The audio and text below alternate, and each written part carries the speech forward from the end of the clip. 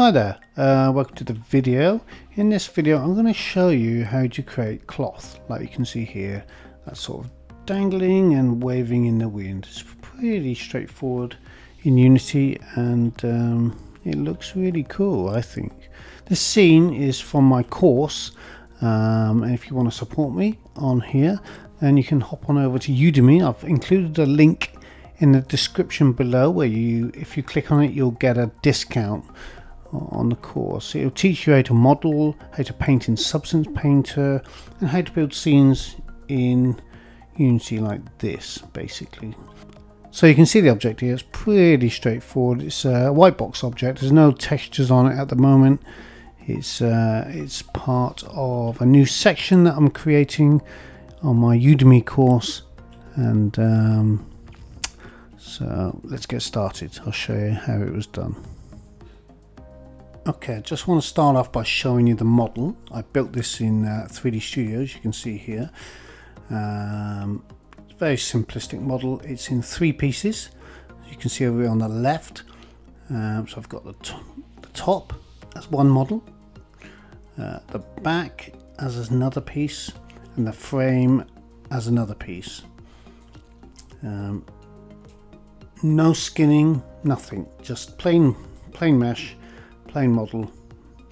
It still needs its textures, normal maps and all that, but for this purposes it's fine, and that's what I've done. So I've created that and exported it, and we're going to go straight into Unity now and set it up.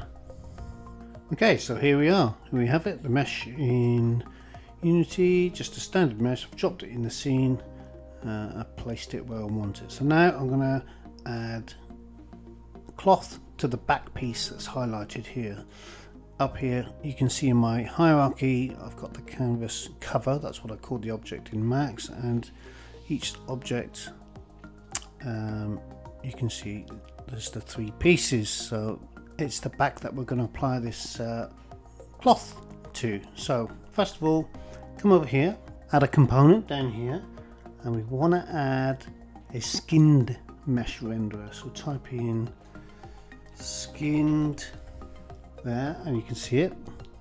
Add that, and we can now get rid of this. We don't need this mesh renderer anymore, so we can remove that. And now we want to add another component. So we want to add cloth, so we add that like so. So we've got these 2 components on our mesh, and what we need to do now is add weight to this cloth, and we do that by clicking on this button over here. When you click on it, this brings up a cloth constraints dialog box, and you'll see that all the verts in the object have been exposed. And what we've got to do is apply weights to each of these verts to tell Unity how much we want each of these verts to move, basically, in its most simple form. And some of these we don't want them to move at all, like the anchor points are in the corner, so they've got to be static, and I want to keep it static along the top, so that the bottom moves a lot, the top is static, so it waves around as if it's sort of hanging there, basically. So we can do that by adding, like I said, adding weights, painting into the verts. So to keep them static, this has got to be on 0, max distance. Set that to 0.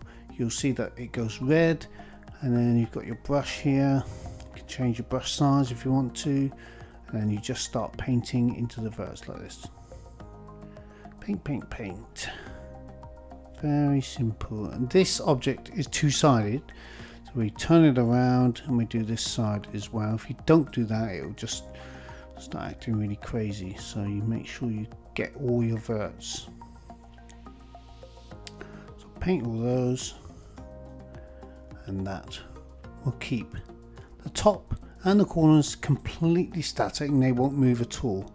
Next, we want to add a bit of movement to the next sort of section down, and the further down we go we want even more movement, so the bottom has the most movement. So we add a 1 in here for the next sort of section down, and we start painting in here like this. 3 down should be fine, depending on your density of your mesh. Let's turn it around, do the other side. You know, if you've only got a one-sided polygon here, then you won't need to turn it around, but like I said, I've got thickness on here, so it's double-sided. So next up we go to, let me give that some paint those verts like that, and you can see they're changing color as I add more variation. So we'll make this 3, and then if I paint this, you can see those are yellow, those are purple, static is red, and these are green for the most movement. Turn it around. Okay, I forgot to do those. Let's just do this on 3 like this.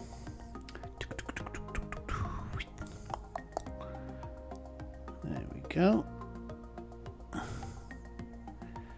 Put this back to 2 like that. Just paint these in here. So do the same. Okay. 3. So I'll do these 2 along there like that. There you go. So that's the weights all painted up. So we can come out of there now, like so. If we go back in, weights will still be there, all painted up nicely, so they're not going anywhere. The next thing we need to do is add some movement to this. So we can do that by adding some external acceleration. So what this will do is sort of make it move like the wind, basically. Let's add some, let's make this, I don't know, -3. You can play with these numbers. I don't want it to go vertically, I just want it to go backwards and forwards.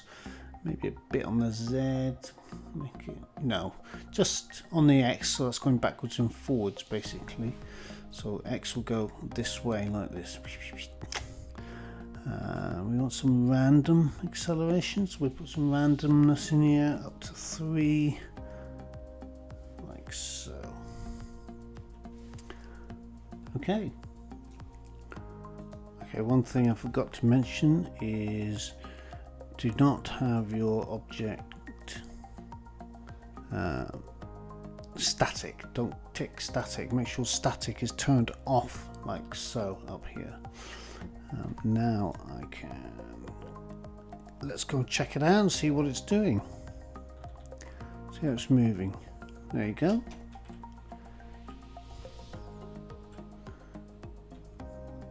Blowing in the wind. Looks very cool. I didn't change the top. I've done exactly the same for the top, but with that I obviously made all 4 corners rigid, and I added some movement into the center of it, so, and the edges, so it just wobbles just enough to be fairly convincing, I think, which is pretty cool. And that's it. That's how you do cloth in Unity. It's very simple. It's fairly convincing.